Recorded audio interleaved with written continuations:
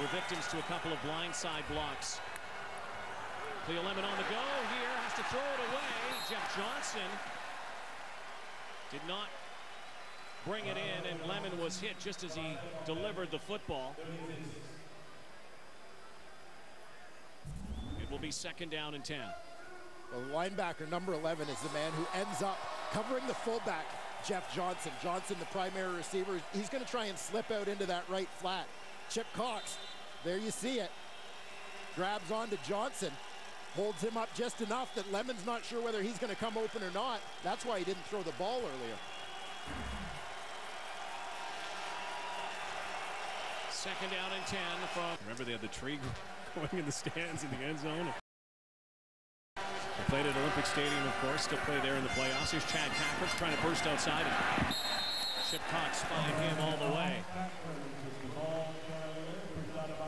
Chip Cox is everywhere. You know, you could make a case for Chip Cox as the best defensive player in the CFL. The man on the right there was the architect, Tim Tibesar, the D coordinator. Lemon with protection this time, lets it go. It's picked off. Chip Cox, one of the fastest guys out there, down the sidelines, knocked out of bounds. It's all going wrong now for Cleo Lemon and the Toronto Argonauts. Immediately, the Alouettes get it back and are inside the red zone.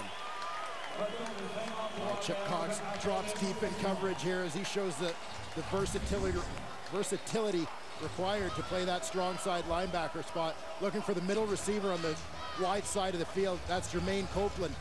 He runs that in route. Ball tipped off his hands. Chip Cox, again, dropping deep in coverage, playing like a free safety. In perfect position as that ball is tipped in the air over top of Copeland. Argos. Chad Cackford fumbles the football. Goodbye, Chip Cox.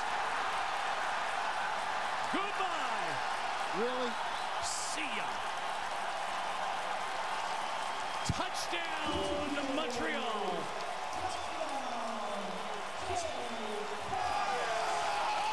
You will never have an easier touchdown, Chip Cox, than that one.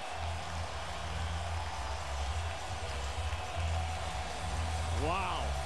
Argos have a chance to get close in this game, make it really interesting. And the Alouettes defense turns out the lights. Well, Chip Cox just has a knack for this, but watch number 40, Diamond Ferry, on the outside. He pops it out with the hit. Chip Cox, as he always seems to be, in the right place at the right time. 108 yards for the touchdown.